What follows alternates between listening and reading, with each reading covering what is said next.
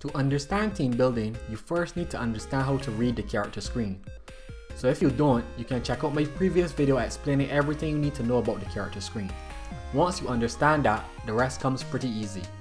Now let us jump straight into the guide by going to the formation screen. This is where you put together your teams, in Revive which, a team consists of 6 dolls.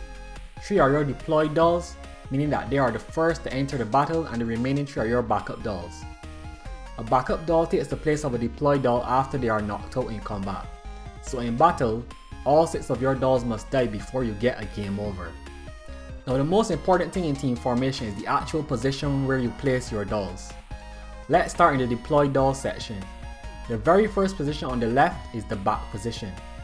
This is usually where you would find most DPS units, with the idea being that in order to deal as much damage as possible, your DPS should be the last to fall in battle. And the reason they would be the last to fall in battle is because most single target attacks deal damage to the doll in the front first, then the middle, and finally the doll in the back position. Which of course explains the next 2 positions. Right next to the back position is of course the middle position, and it's the only one you should never get mixed up. You will usually find healers or compellers in this position. And finally on the right side of the middle position is the front position. This is usually where your tank is. Here is what this translates to in battle.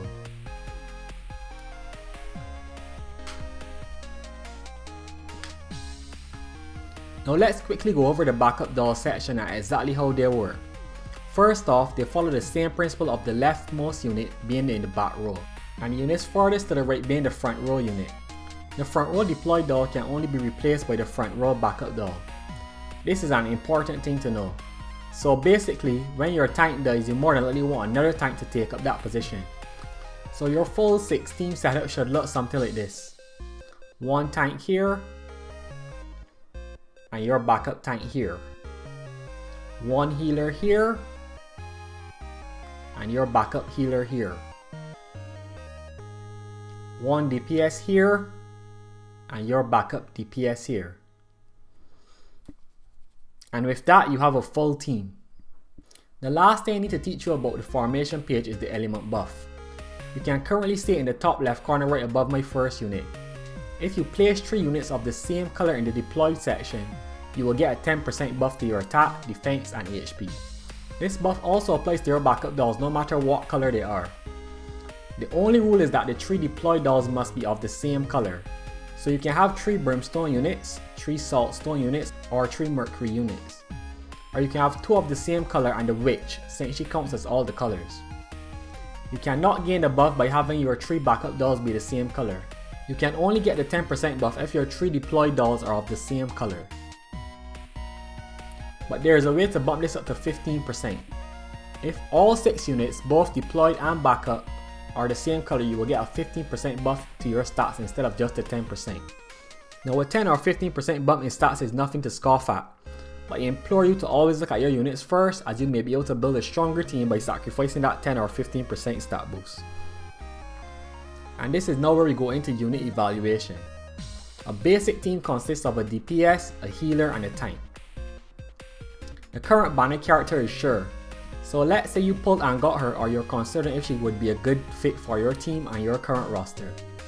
The first thing you would look at is her class, and as we can see, she is a healer. You can also see that she is part of the Brimstone faction.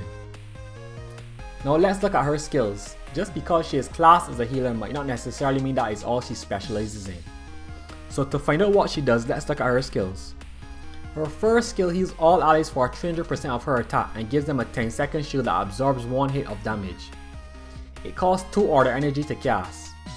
Her second skill also heals all allies for the same 300% attack, but it also increases the allies' crit rate by half of Sure's own crit rate. And additionally, it can increase the crit damage as well. This skill costs 4 chaos energy to cast. Her passive skill increases the damage all allies can deal and also increases the amount of healing they receive for 10 seconds. So when we look at Sure as a full package, we can see that she is a crit boosting healer. So we would want units that can benefit from crit boosts.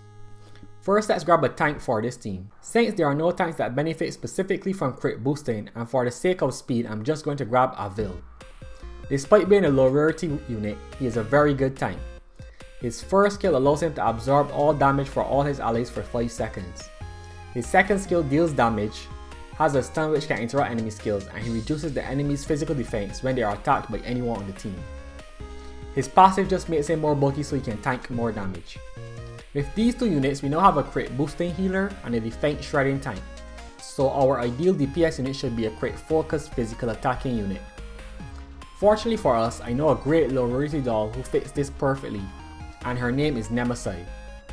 Her first skill deals 350% to the enemy in the back row, and can be repeated up to 3 times on cast whenever she lands a critical hit. Her second skill marks the enemy in the back row, which increases her crit chance by 40% at max level. And finally, her passive increases her critical damage. So we now have a unit that benefits from having critical chance up and also does physical damage. And with that, we have a starter team that will be able to take us through at least the first 4 chapters of the game and clear practically all content with proper investment. You won't even need backup dolls if you are strong enough. When we are ready to build some backup dolls though, to flesh out this team I will try to add another physical defense shredding tank. In this situation, C-Test is a direct upgrade to Avil, so it would only be sensible to place her as our backup tank. As for our healer, Norn is another Brimstone healer, and since we already have 4 other Brimstone units, let's just go for the 15% bonus. Our last DPS can be Ellis, who also can raise her own crit rate and deals physical damage, so will synergize quite well with all our current team.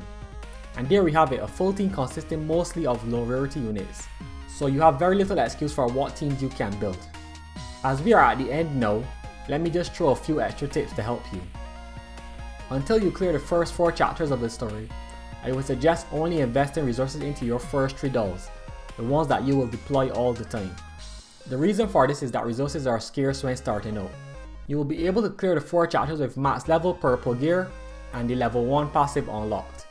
Depending on your units, you may have to ascend to A4, but the stronger units in the game can clear chapter 4 with Ascension 3 max level. Once you are in the end game, you can look to start building out your backup dolls, or creating an entirely new team if you so wish. PvP only allows 3 dolls as well, so make sure your main 3 dolls are beefed up. After a certain threshold, PvP will become an auto fest, so don't worry if you struggle in the beginning. Finally, since this video is already feeling quite long, I will make a follow-up video showcasing different team compositions.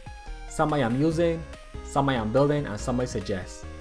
I'll also make sure to build a team around the 4 starting UR units, so that everyone will have an idea of where to start.